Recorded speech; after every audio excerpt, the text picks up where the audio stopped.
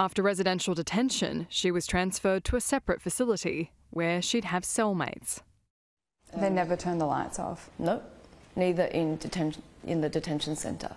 So it was, and even at the halfway house, the lights were on. You're joking. No. Wasn't the halfway... Oh, sorry, yeah. So on the plane, it was the first time I'd experienced darkness at night. Oh my gosh. Yeah. Wow. And of course now, here, in a normal bed, in a normal house, I can turn the lights off. Bliss. Wow. And you were teaching yourself languages in there? Yes, because I'd done German in high school, and I improved my Cantonese with my cellmate. I also tried to learn by myself Italian and Spanish and a wee bit of Japanese. I built up a stash of over 200 books, and I used to think, wow, this is a book that Nick has lovingly chosen for me and has held in his hand, and I would just caress the book and keep it close to me, and when I could, I would put it under my pillow because it was so comforting. And when there were wise words or encouraging words, I would feel that he had written them, along with very corny song lyrics. I would pretend that he was singing them to me. Maybe not Celine Dion. Wasn't it Celine Dion? What was the Celine Dion story you were telling about the song? Yeah. There's a song, Because You Loved Me, and in it there are two lines that get me every time. One is, for all the wrongs that you made right, and another one is, just makes me think about everyone who's helped me, is you were my voice when I couldn't speak, because no one has a voice, and all your voice is quashed. So, how did you feel about how the Australian government was handling the case? Did you notice when there was a change in government how your situation was handled? I certainly felt there was more engagement, and even at the consular visits, noticeable increase in energy, and just the amount of things that were being done.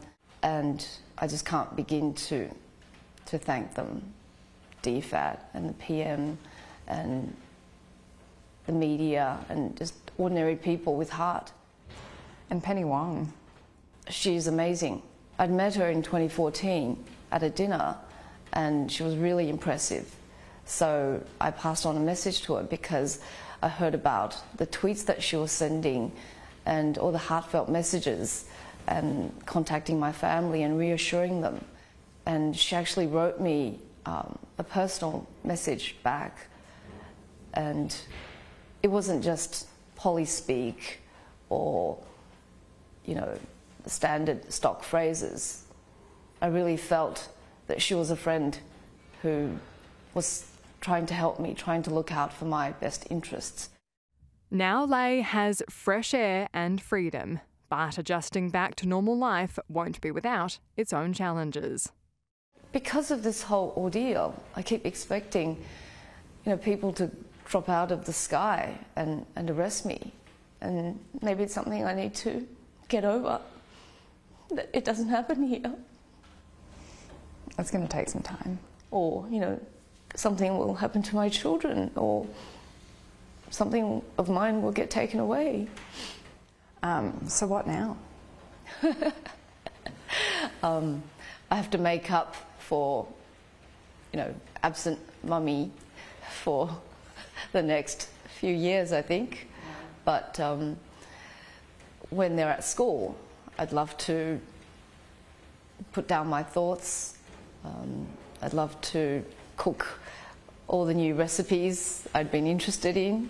Yeah. Travel, embrace nature, start a garden. Just every time I look at the sky, I can't believe I can look, you know, it's 360-degree view as opposed to just a little slit up the top of the cell. Did you do the school run last week? I did. Yeah? What was that like? Felt so good. Yeah.